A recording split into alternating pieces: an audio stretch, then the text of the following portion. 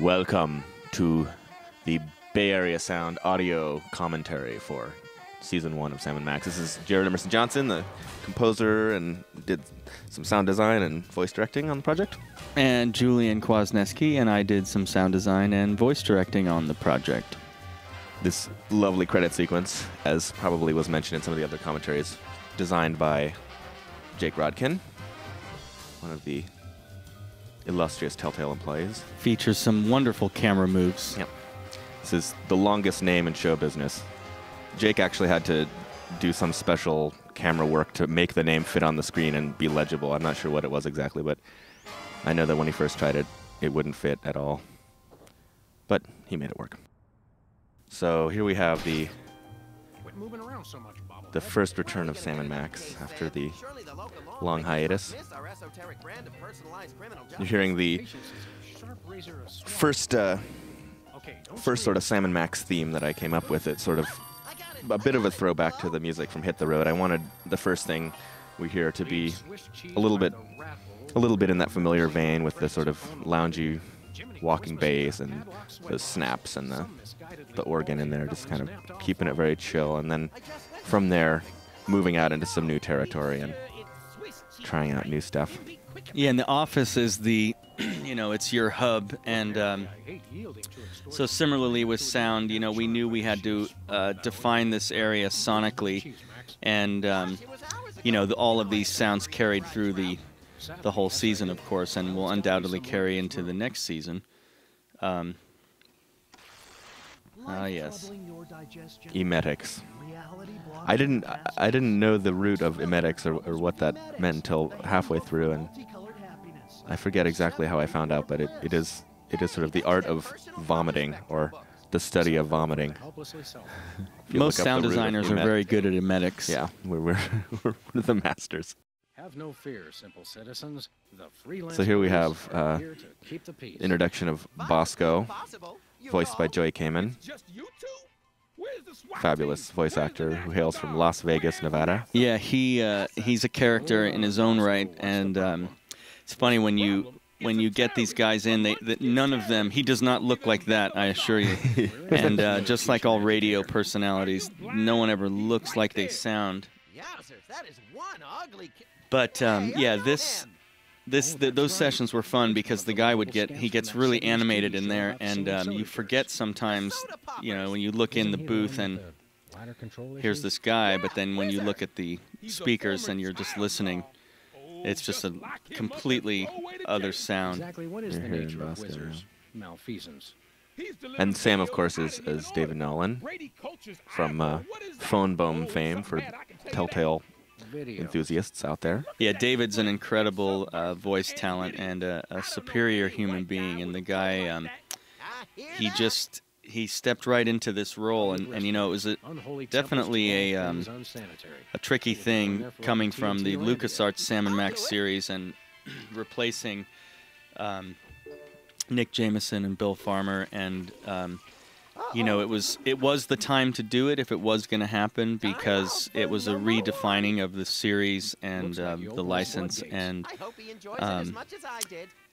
and so the Sam and the Max really embody the spirit of the characters, but they also they do kind of take it into a new direction, and the response was really favorable, which was really comforting for us, just because it was a lot of auditions.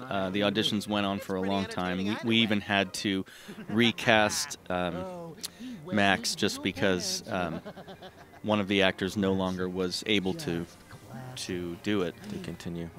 But what we ended up with was pretty incredible. It was interesting coming into it. We knew it was going to be a challenge, and we knew that the audience was going to be scrutinizing it pretty vehemently, and we so the casting process was intense, and the refining of the voices was also very intense. I mean, we started working with David, especially long before production on the first episode even began, just with trailers and stuff, and figuring out what that is just the most harsh sound effect there. I was talking over it, but sorry to interrupt. He's down. Man, he is down. That bowling ball on the head. It's one of my that's actually moments. The kind of sound that you always use as a when you're trying to figure out what you call a sound, and you put it in the database, and it's, It's like bowling ball hits head, head crack, bone. body slam to concrete. But no, on the voice, definitely the and when we had Andrew as Max, This is going to hurt us a lot more than you know, it's he had an energy, It'll definitely and hurt you more. everything was working great. It was actually unfortunate that he wasn't able to continue, but then when William came on board, That was great. It you know, really continued to grow just, from there. Yeah, it really it changed in the ways it had to change, and you know, he actually took a little bit of post processing to really put him into the zone, and so we came up with a whole bunch of processes for the two characters. And what's still amazing to me is that, you know, Jared and I split the directing, and obviously both of those guys were not in, well, maybe not obviously, but they were not, none of these characters are in the studio with each other at the same time, yeah. so they may not be directed by the same person, Episode to as episode. episode to episode, or and, even you know, within a scene single to scene. episode, yeah. And it's really amazing how the conversations work as if they were in the same room together. Awesome That's driving just sequence. our magic. Yes.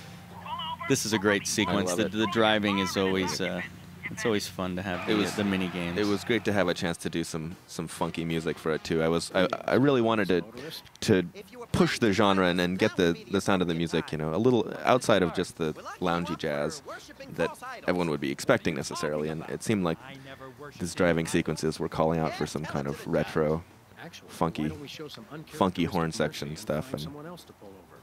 had a ball doing that. And that actually developed into the Soda Popper song, which wasn't actually at all part of the original design document for this first episode. There was, you know, the sequence when Whizzer's singing the song to you. I actually, you know, discovered that when I was directing the session. I didn't realize that there was a song, or you know, that was meant to be the Soda Poppers theme song before, and it wasn't meant to ever be a part of the show. And when I was directing that, I was just thinking, God, if there's time, I would love to set these words to music and have a really bad 70s TV show theme song. And it just came out so well, and I think it's certainly one of my favorite things that I did for episode 1, and I know a lot of it's people great. really responded well to it and get a chance to do some crazy falsetto Bee Gees harmonies.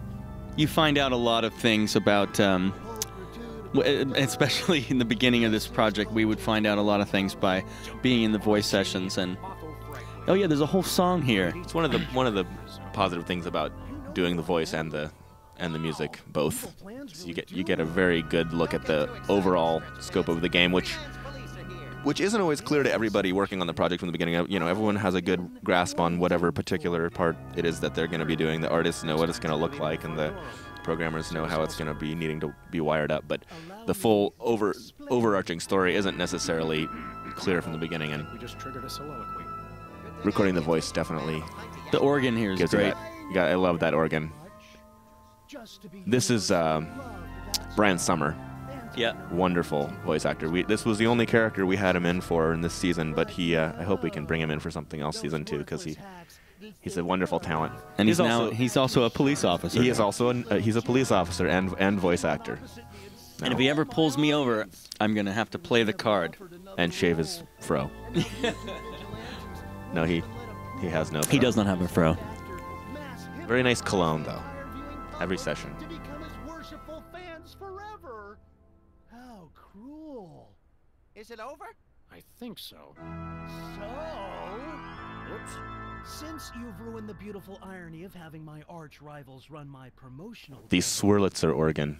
I'm afraid you'll Yeah. just have to You know, his it's funny to hear him because he's got a lot of different voices, but this one here, he's kind of this geeky guy, and he Hey, that tickles. in real life he stands about 6'8". The At guy least- is a at least monster. He's a very tall man. Okay, here we go. Here we go, going into the Psychedelia. dream sequence.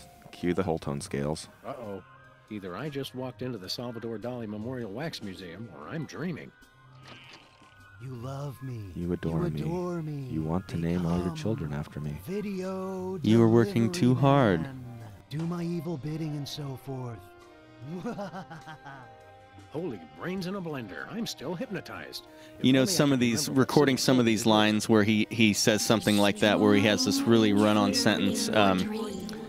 Those are so Not fun to easy. do. Hey, Not Sam, easy. I'm up here. Not easy, but Hi, little buddy. when he David's- nails it, David's it's the just, master. he is the I hate master when of it. people do that. You gotta get me down from here.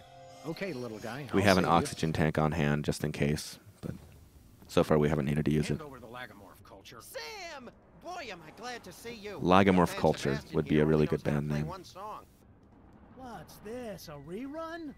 Didn't we just see the dog getting hypnotized episode? This music here was actually one of my favorite tracks from episode 1, and I think it's oft overlooked, but the Attack the Dog music, Another triumph for sort of, skanky ingenuity and ordinary kitchen the beginning of work. the Give it up, culture. Your quiche is more almost Time out for the cavalry. weirdly big bandy sound that appears occasionally in the season.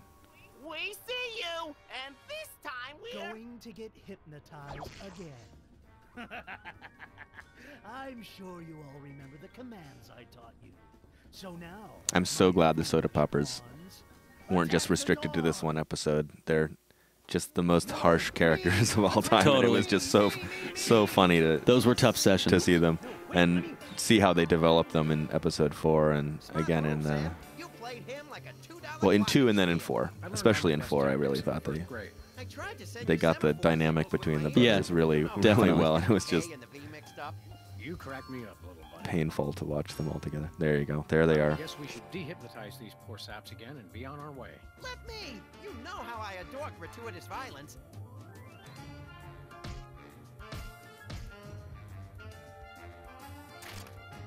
Well, that's that, Max. Another boot to the pasty ass of crime. Thank goodness this whole hypnotic mind control thing didn't go any further. That could And this voice is none other than Brendan Ferguson, uncredited. He has a number of little voice cameos over this course of the season. He's an incredible talent. All right, well that was episode 1. Bye-bye. We'll see you on the commentary for episode 2.